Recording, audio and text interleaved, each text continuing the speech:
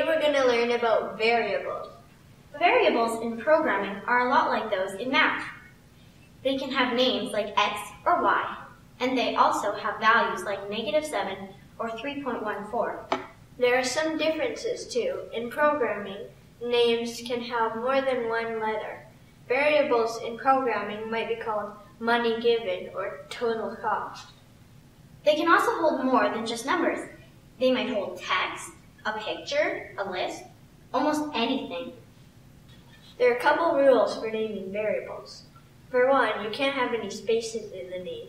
Also, the name has to start with a letter. You can have numbers too. So how can we name variables with more than one word if we can't use spaces? For instance, a variable for the total cost may be named total_cost.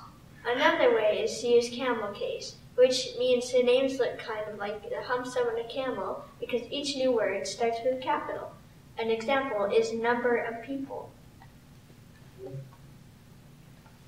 It doesn't really matter which convention you use, but once you choose one, it's a good idea to stick with it. Another thing to know about variables is that they have something called a type. For example, an orange might be a type of fruit, or the temperature might be a type of number. There are many types to choose from. But for now, we're just going to stick with the 4 basic ones.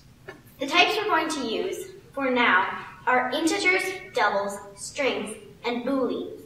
Integers are positive or negative whole numbers like 9 or -4.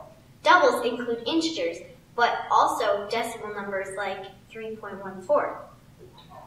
Strings are the name we give to variables that hold text, such as apple or hello world.